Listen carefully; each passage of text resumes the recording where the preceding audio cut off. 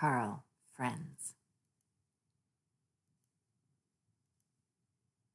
Once there were two friends who were always together. Together they played and danced and ran and told each other secrets. But one day, the boy was all alone. His friend was gone. She had moved far away. "I miss her," he said.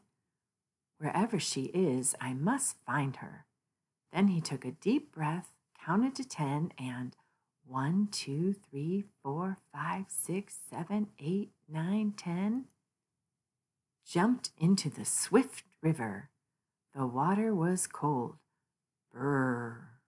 The river was wide, so it took a long time to swim across it. When he got to the other side, it was already dark. The stars watched over him as he fell asleep.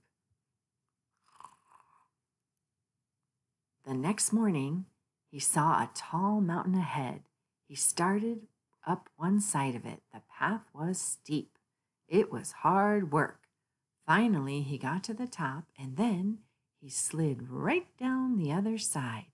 Plunk! The boy landed in a broad meadow. It was a hot day. The grass was dewy, damp, and cool. He strolled through it. Ah! Then, all of a sudden, it began to rain. Splish, splash! He had to dash through the falling drops. After a while, the boy felt tired. He fell asleep and dreamed that he was floating on a cloud. He woke up deep in a forest. Dark shadows danced around him. Eek! He rushed out of the woods into a flower garden. He gathered a bouquet, and there was his friend. "I have found you," he shouted. "I knew you would come," she said.